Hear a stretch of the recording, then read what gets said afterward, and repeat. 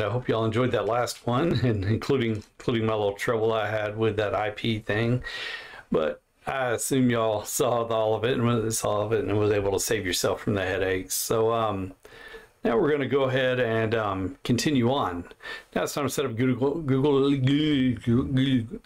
Analytics. So easier read than said sometimes. So what we want to do is we're going to go to our website that we created. This is our little kind of fictitious website, but it's a real website. And like I said, my kids had a app company when they were like 13 years old, 14 years old, called Our Exotics. And there's still some apps on the Android market for it, maybe Apple, I don't remember. But anyways, so now we need a Google Analytics, and this is our sample site for it. So we go to our site. Mine is ourexotics.net, and we're logged in. If you're not logged in, you'll find the login link. If it's not visible up there, look down here. I got to log out, so down there. But if you don't see your login on WordPress, WordPress 5.8, WordPress whatever, just go to /wp-admin. And from there, you can see the login, but we're already logged in. So here's the dashboard. So, but if you don't want to go to the dashboard that way, just go to the website, go right there to your website name, go to dashboard. Again, I know there's some of y'all out there, it's like, I know all this stuff, I don't know where you're teaching. Well, you know, there may be some things you can pick up on, but if not, maybe my advanced videos later on you'll enjoy. So we're going to add new. So we're setting up Google Analytics, and we're setting up Google Search Console. We're getting all that going because you have to know what Google thinks about you. You have to know what's going on with Google. So keyword Google, after we click to add new. So went to plugins, add new. We search for Google. We see Site Kit by Google Analytics. Install now. First thing for me that I get installed once I get WordPress going on a site is I want to get this installed and activated and started, because it takes a little while to get your rank to figure out what's going on. So let's go over here. Congratulations. Well, that was easy. Start setup. This is actually really, really smooth. Now I created a new email account just for this website, so that way it makes it even easier. So I'm logged into that, sign in with Google. So I'm going to sign in with the email address I created for this website. It's ourexotics.com. It's actually .net, but it doesn't really matter.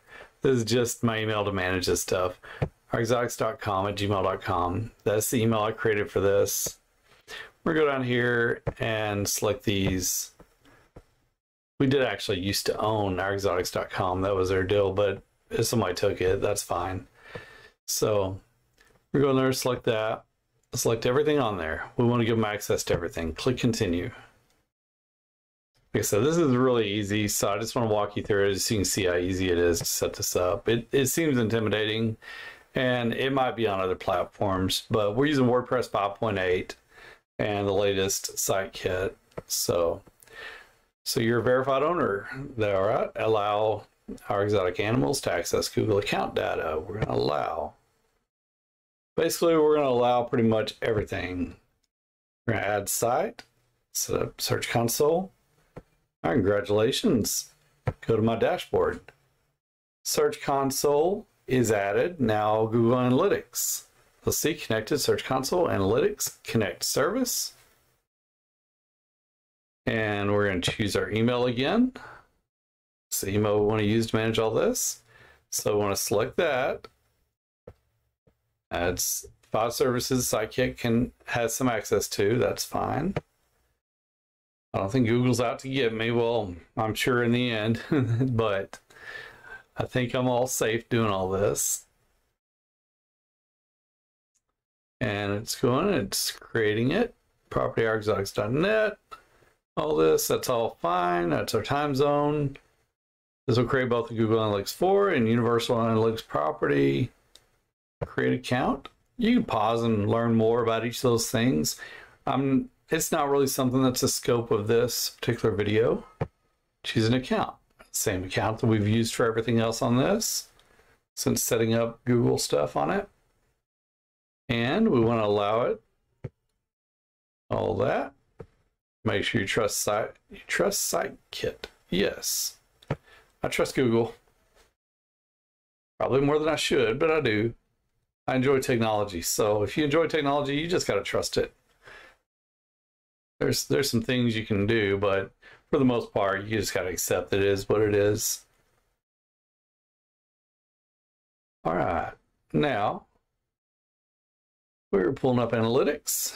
Now we need to agree to the terms. Let's speed read right through this. Read it, double read it, boom. You don't have to do that, I'm just being goofy. I accept the terms. Now sometimes products explicitly linked.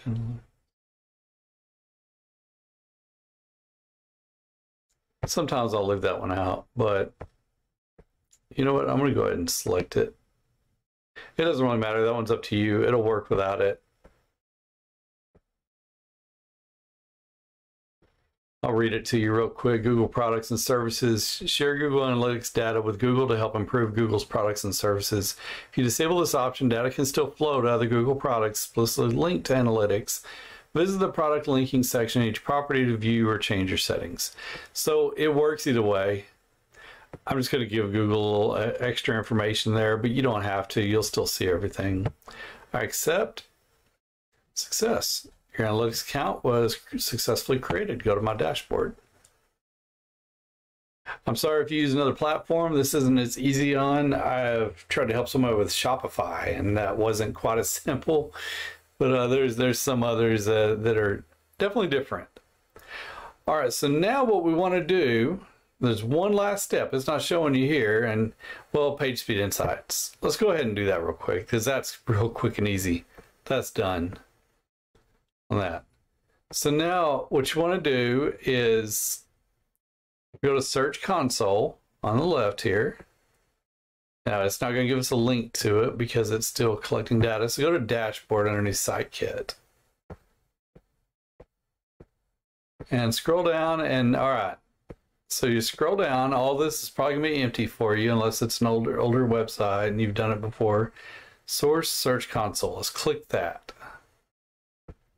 So you know where I was at. I just scrolled down through here until I saw a link to Search Console.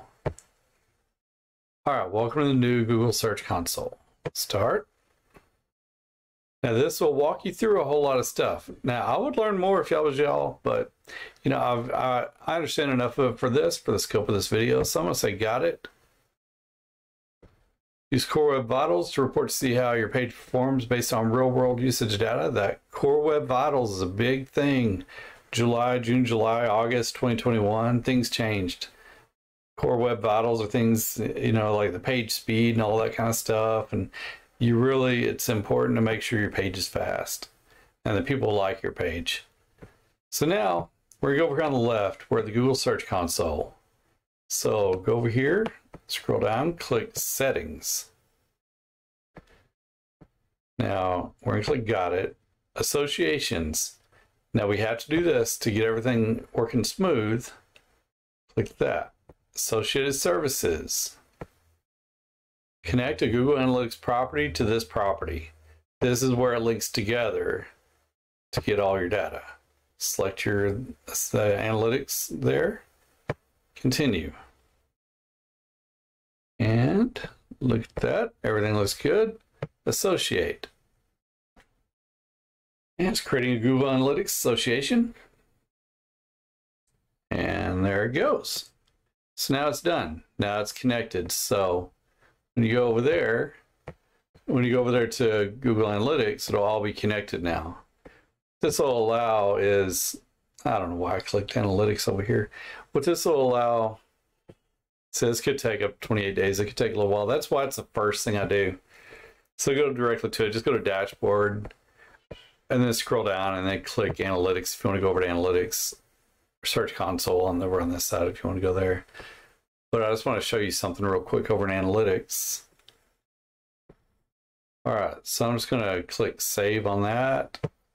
Leave it all as it is. Got it. So I'm dismiss that. Yeah, I might want to go do those things. It's like I said, it's not the scope of this one. I'm just showing you how to get it set up so we start getting data.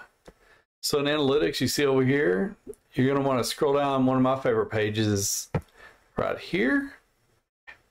So Search Console right there, queries right there.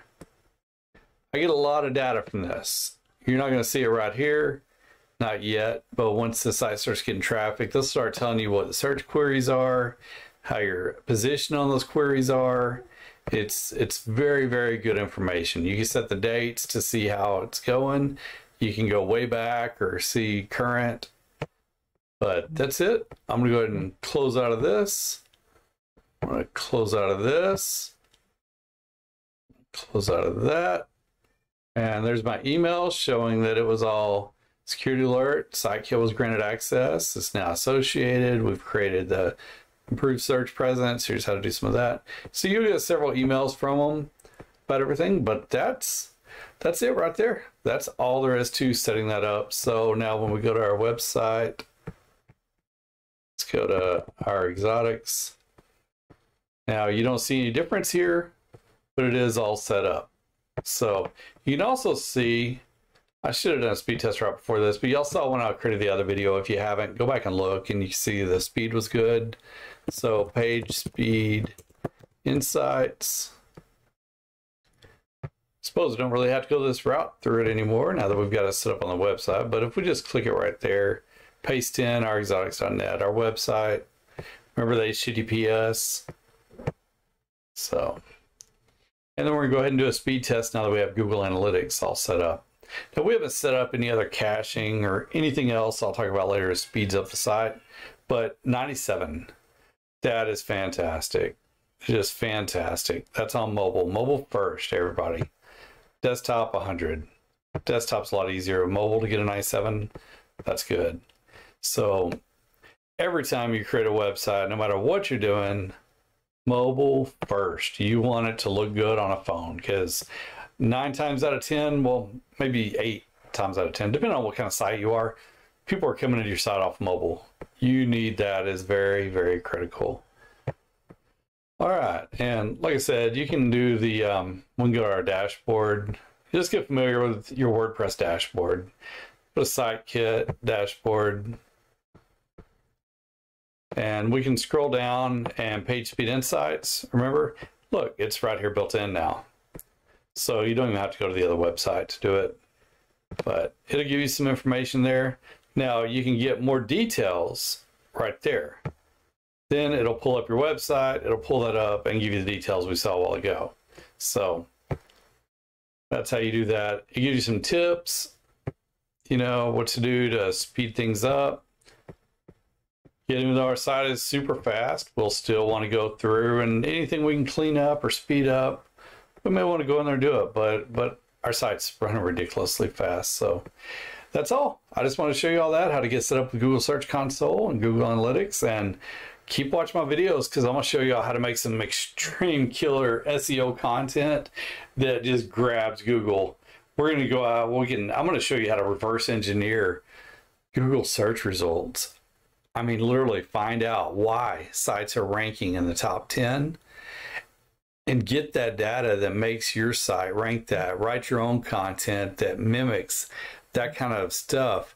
Whether it's your own unique content, it's yours, but it utilizes what Google believes is the most critical to be that. Now, hopefully you have good content. So when you do that, Google sees that and it's going to work good in the long run for you. So stay tuned. We're going to get really into some really cool AI tools and stuff. So stay tuned. It's going to be fun. We'll see y'all in the next video.